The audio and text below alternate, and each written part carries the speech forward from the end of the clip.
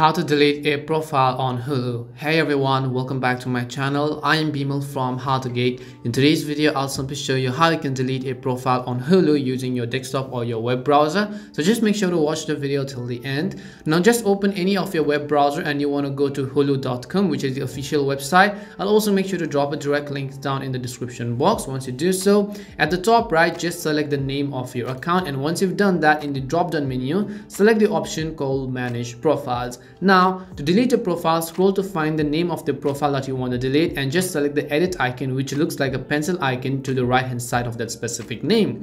And then in the pop-up window, select the option called Delete Profile, which is outlined in red at the bottom of the screen. A new screen will appear asking if you're sure you want to delete it. If so, just select the option called Delete Profile. And that's all it takes to delete profile on Hulu. We hope the video was really helpful, and if it did help you, then make sure to leave a like and subscribe to our channel. If you've got any more questions, feel free to leave them down. Thank you very much for watching, and see you soon in our next video.